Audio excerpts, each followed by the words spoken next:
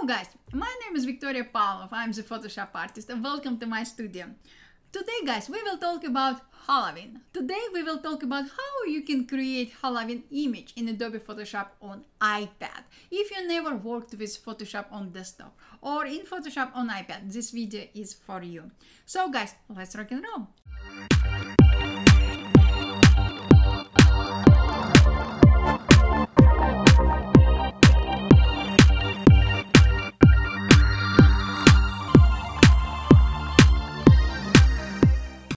Opened Adobe Photoshop on the iPad and currently I'm located on the home screen of Adobe Photoshop on iPad. We can create a new document using many different ways, but today we will use import and open. I will tap on it and Photoshop will ask me, Victoria, where do you want to bring your file from? I know where my background image are located at, so I will tap on files. And here I have my image. Photoshop will open this image in Photoshop on the iPad. So this image will be our background image. I downloaded and licensed this image from Adobe Stock. You can use any image you like. Now I need to bring another image into my document. I will tap on the image icon and Photoshop will ask me where you want to bring this image from your photos, in your camera roll, from your Creative Cloud files, libraries, Creative Cloud libraries, or camera. I know where my file is, so I will tap on files. This file is located in my Creative Cloud files, and I will tap on sign. Photoshop will open this image in the transform workspace because Photoshop is smart enough to understand if Victoria is bringing a new image into her opened document. That means Victoria probably will want to adjust, transform this image. And Photoshop is right. What I will do, I will bring size of this layer, this image up. And I will reposition it somewhere here. Why Photoshop opened this image without a background?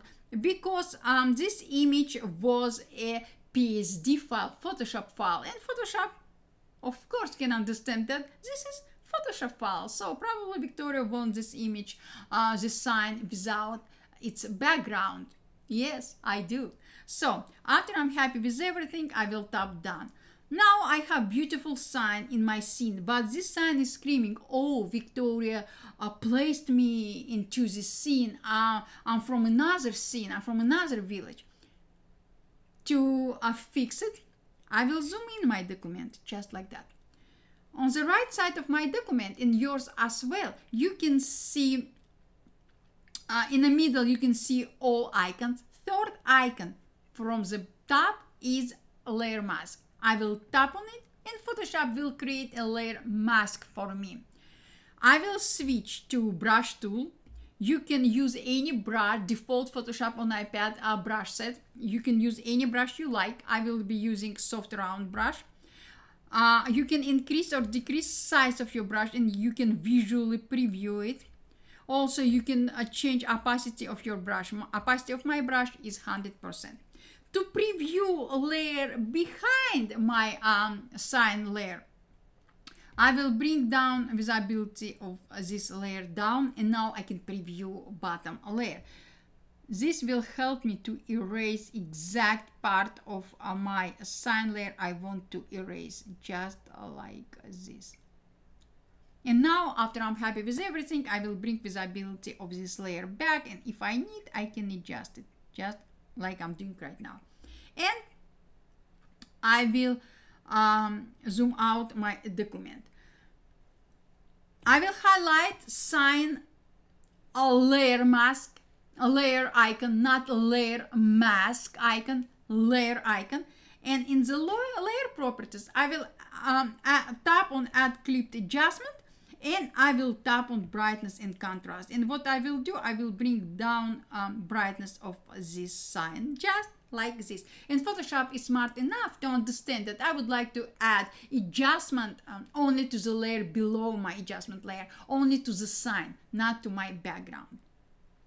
I will tap on my background layer. I will tap on my image icon again and I will tap on files again. Here I have this pumpkin. I will tap on it in Photoshop once again. Opened my image in the transform workspace, where I can adjust, transform my layer in the way I like. I'm scaling size of this layer down, maybe a little bit like this. I will reposition this layer and I will tap done. Now, definitely, guys, I need to remove this white background. To do so, long press on the selection tool and tap on select subject. Photoshop will select my pumpkin for me. And after Photoshop will select my pumpkin for me, Photoshop will display properties for this selection for me. Because I would like to remove, mask out this white background, I will tap on mask, and this is only what I needed to do. I will switch to the move tool and I will move my layer in a way I like, just like that. But what I would like to do, I would like to rotate my pumpkin. To do so, I will tap on transform tool and I will rotate it just like that, slightly. And I will tap done. And here I have same thing we had in our sign layer. I would like to make my pumpkin more natural, looking more natural to this scene. I will add Photoshop, when Photoshop removed a white background from this pumpkin layer, Photoshop creates a new layer mask, so I don't need to create another layer mask. What I need to do, to be double sure, I will tap on this layer mask to be sure I have selected layer mask, not image icon. I will switch to my brush tool with black color. I will bring down visibility of my pumpkin layer to preview layer below my pumpkin, and I will erase some part of my pumpkin, just like that. After I erase it and I'm happy with everything, I will bring down opacity, bring up opacity of my pumpkin layer. And if I need, I will adjust it. Just like that.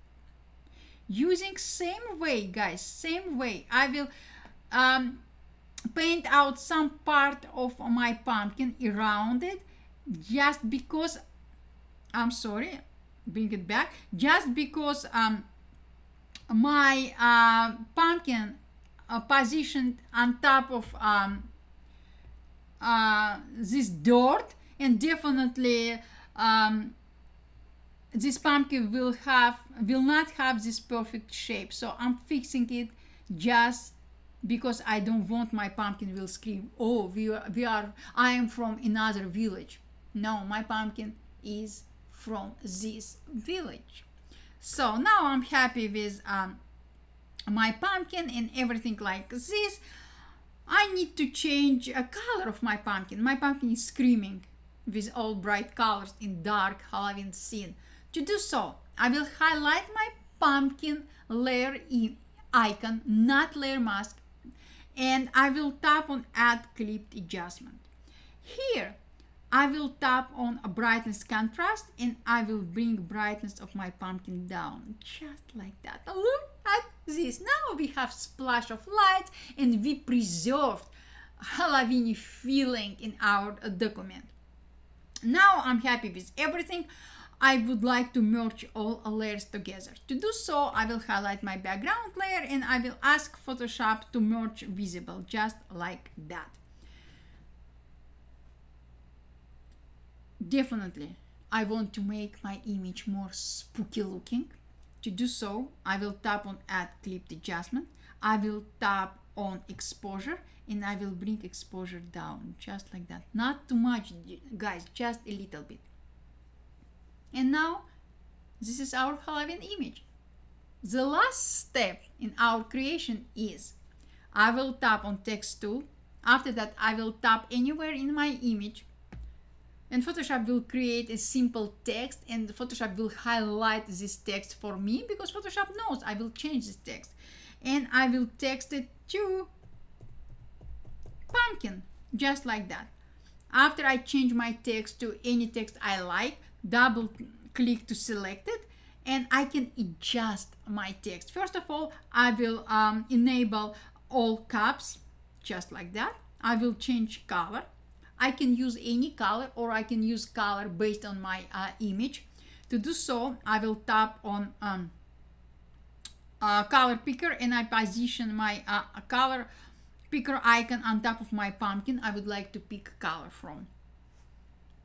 Just like this. And now I will tap on the move tool and I will position my pumpkin on top of my sign. I like it, but I need to rotate my text a little bit. To do so, I will tap on transform tool and I will slightly rotate my pumpkin text just like that.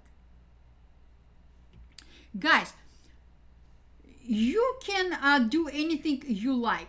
Because we are talking about Halloween village, I would like to add a strike through feature. So I will enable this feature and look at this. It's kind of spooky Halloween. Also, I'm sorry guys, a low battery. Also, what I would like to do, I will bring down opacity of this layer just like that.